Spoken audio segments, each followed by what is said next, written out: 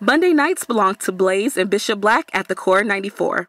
Also, a familiar face and fellow Sam Houston State alumni by the name of Troy came to talk about his new website geared to keeping business minds on their grind. So I want you to set a realistic goal. Right.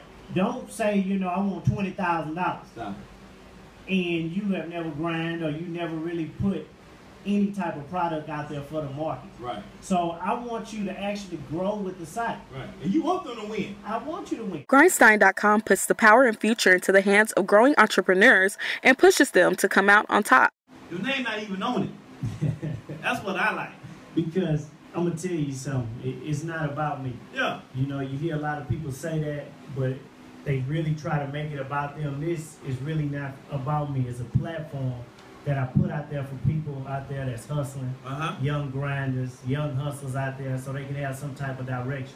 I remember when I first started, man, I didn't have any direction of where to go to get certain things done. I just know and knew what I wanted to get done. So with Grindstein, what it is, it's not something that's just in a box. It's a crowdfunding community. So in other words, it's run by the crowd. It's run by the community. So it's not just about music. It's not just about inventions. It's anything. Whatever you out there grinding.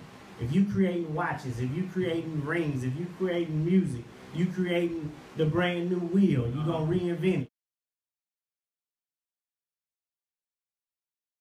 Everyone's beloved King B made Time's the 100 most influential people in the world, even gracing the cover of the prominent magazine.